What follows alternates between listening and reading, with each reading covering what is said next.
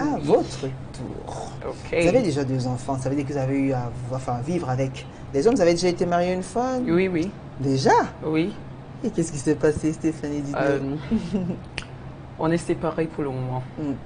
Oui, on est séparés pour le moment et comme disait Fassi, c'est pas facile d'être avec quelqu'un qui a des insécurités, qui ne peut pas supporter le fait que vous êtes devant les projecteurs, exposés sur les réseaux sociaux et votre vie en général, c'est que vous faites. Et mon cas était un peu différent parce que je faisais déjà ça avant de rencontrer la personne avec qui j'étais. Donc, c'était un peu difficile pour moi quand il ne pouvait pas supporter et je devais arrêter tout.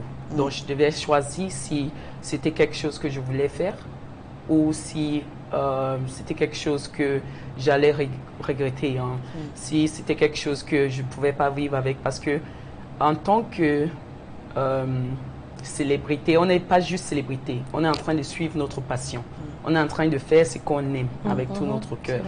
Donc, quand tu rencontres quelqu'un qui ne peut pas, who cannot support you on your journey, emotionally, mentally, and spiritually, because it's a very tough industry where we're in as artists, as actresses and all of that. The entertainment industry is very, very tough. It's a man's world, basically. So as a woman, you're already going through this challenge of facing the industry as a woman. You're already labeled as somebody who is loose, as somebody who does not have focus in life and all of that. So you have to deal with that.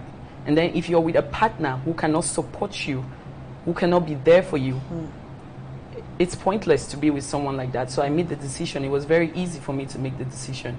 I have my kids who make me happy. I have my passion that makes me happy. Those are the 2 things that I live for.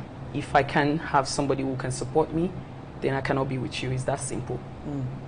But there's a lot of televiewers who are listening, and everybody want to know who is really Stéphanie Tum. Well, Stéphanie Tum is, she's an actress, she's a producer, an entrepreneur. She's from the northwest province of Cameroon, precisely Womb. That's why my nickname is Womb Chick. I'm an only child. I have 2 adorable sons and an adopted daughter. I'm a sister, I'm a friend, I'm a lover. I'm very passionate about everything that I do. Which kind of lover? I'm a listen, I love love.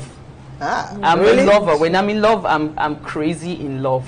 That's the kind of person that I am. What doesn't mean crazy in love? Ça veut dire quand je suis amoureuse, je suis folle d'amour. Je suis folle d'amour. Reconnaître quelles sont ces folies-là, exactement. Well, the extremes that I can go, it's you know, you can really go to certain extremes when you're in love, but there's a limit to everything, right? So even in the craziness of the love, there's a limit because I don't have to lose myself in it. Exactly. Yeah. So that's who I am. Right.